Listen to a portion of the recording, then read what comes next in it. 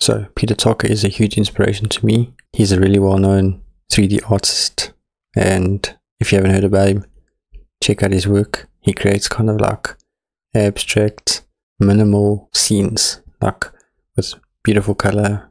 So basically what he does is he takes like abstract shapes and like blends them all into like a nice scene, which might look easy, but it's a lot of work and the color needs to be right and all that kind of stuff. So he is one of the best at that, and I'm sure if you have come across his work, you want to create something kind of like his. So I thought I'd make a video and show you how to create something without having to model the shapes like he does, and it's really easy. So let's jump into it.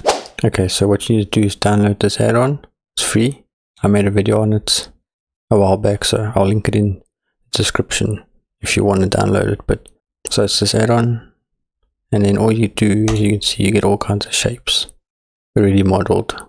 So it's not that many, but it's good enough to create a scene. So what I'm going to do is enable that so you can see what I'm doing. Now let's create a scene.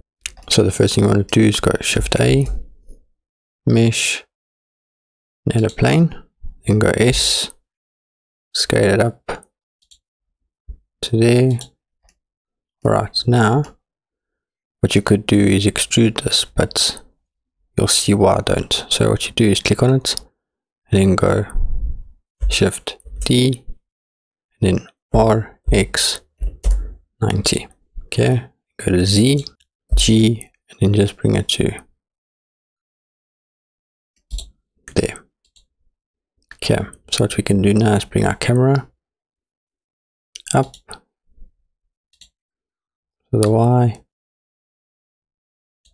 something like that. Okay, because this is the bottom, this is the top, you'll see. Okay, so with Peter Tarka's work, you can see he likes to blend all kinds of objects and make it like work together. So one tip I can give you is try and keep everything close to each other without touching, basically. So let's find something. Let's go with this, and then G, bring it up, and then let's scale it down. Go here, then zoom in, then go G, let's bring it to the floor. Okay, now let's find something else. So let's go with something like that, then G, bring it up, just close this a bit, and then S, scale it, go to X, okay, then G, bring it to there. Okay, you know what you could always do is go R and rotate it if you want. So that looks pretty cool. Now let's find something else, maybe something like this. Okay, then G, bring it up, go to top view. Now S, let's scale it down. Okay, G, what you could do is bring this here, balance it there. Okay, and then once you've selected this, so let's say you want to go Shift D, you can duplicate this, then R, G, just bring it to something like that. Okay, now I know that this seems a bit weird. Let's add something else. So let's go with this, add object, G, S, let's get it down, G, something like that. Let's look for something else. Maybe let's go with like a spiral, so something thin, add object, G, S, G, bring it there. Okay, now what you want to do Let's fill this. Add that. G, bring this up. And just it's on there. Something like that. One more and let's fill it here. So what we can do, let's go with this. G, S. And just get it. And then maybe just R. That looks pretty cool. And now what we can do is use the camera. Just zoom in. And just get it right. Okay. We can even bring this Y. Touch. Okay, that looks pretty good. And now what we want to do is we want to add light. So you can see if I go to cycles, everything is dark. The world is dark. So what you can do, let's go back here. Go to edit, preferences, and then type in try lighting, enable it. Now select an object, go Shift A, light, 3-point light, and then all you do is select the key light, go here, bring this to 200, full light, make this about 50, and this 30. Okay, now you can always adjust that later on, but we want nice shadows. So now let's add color.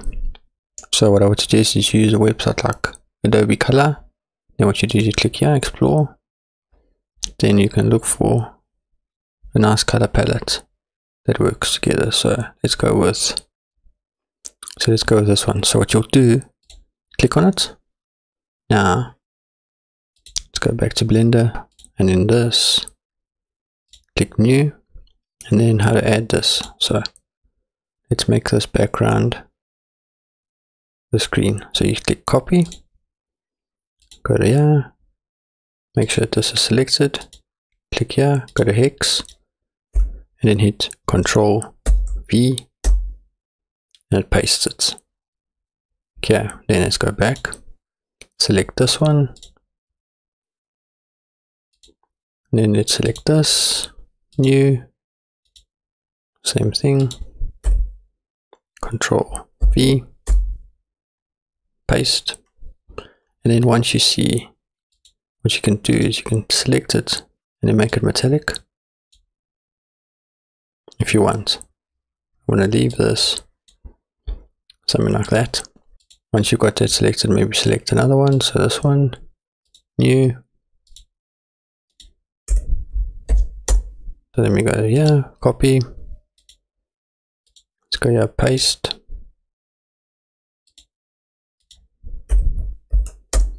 Control V, let's do it here.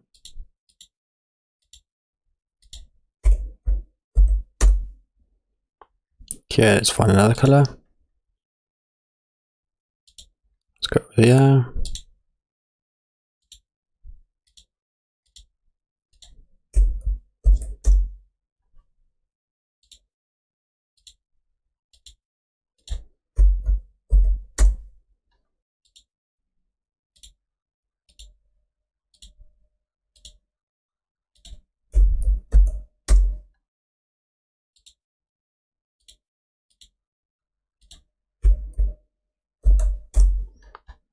Okay, and you can even do this with a floor. So what you could do is make it this base color if you want. Okay, so see how it looks. Let's do it. Okay, it looks pretty cool. You can see how nice that looks. Now what you can do is zoom in a bit more. So go to camera, bring this up.